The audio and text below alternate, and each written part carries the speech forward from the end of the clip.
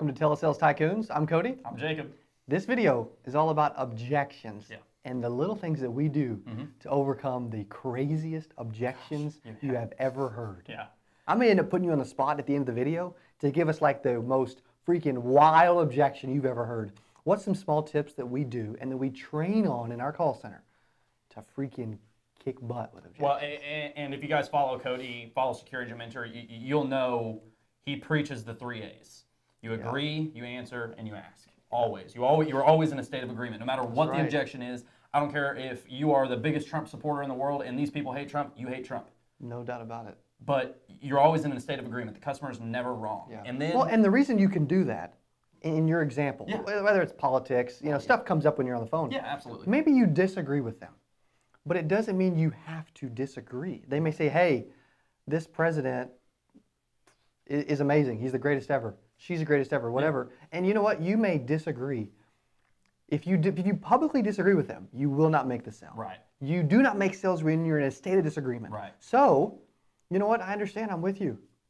That sounds like you're agreeing when really you're just acknowledging what they say and you're going along with it to move to the next step. Yeah.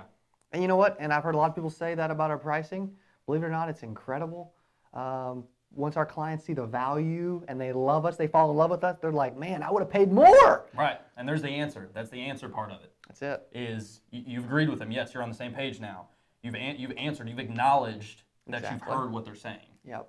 And then you got to ask. You have to ask. If you do not ask, the psychology we've noticed, if you don't ask, they will reassume control of the call. Absolutely. They will remember their original objection because you didn't do anything. You didn't give them any information. You didn't ask. Yeah. Once you put all three together and you move into the ask, and you say, okay, now, knowing what you know and knowing you're going to freaking love me, 5,000 or 10,000, which one are you more comfortable with?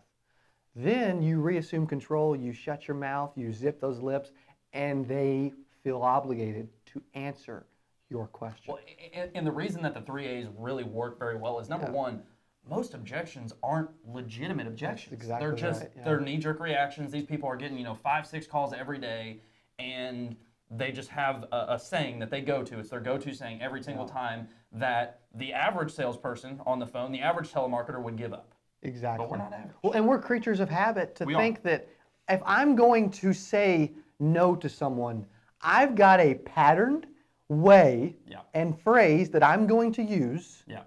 No, thank you. I'm really not interested. That's kind of mine. Naturally, we've all got that. And the consumers on the other end of the phone do too. I mean, so follow the 3 A's. But there's also another one that's pretty popular. You need to think about it, man. I don't know. I'm not ready. I don't want to make a decision. Right. I'll call you back. Yeah. No, ma'am. Not going to happen. What are they going to say? They're going to hang up. I mean, you're disagreeing. Yeah. So it's like, okay, what do we do when they want to think about it? Hey, I totally get it. I understand. I'm with you. And a lot of my clients felt the exact same way until they realized the value that this will bring to their family. It's whole life coverage, day one, never ends, price never changes, whatever, whatever you've got to lay out to them, whatever it is that you're selling. Now, would you prefer the 5,000 or the 10,000? Exactly. Shut up and do it. I also throw in occasionally the, hey, I don't do callbacks. You have all the information you need.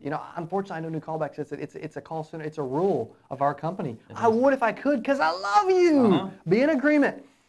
I can't, unfortunately. So therefore, but you have all the information you need to make an informed, educated decision.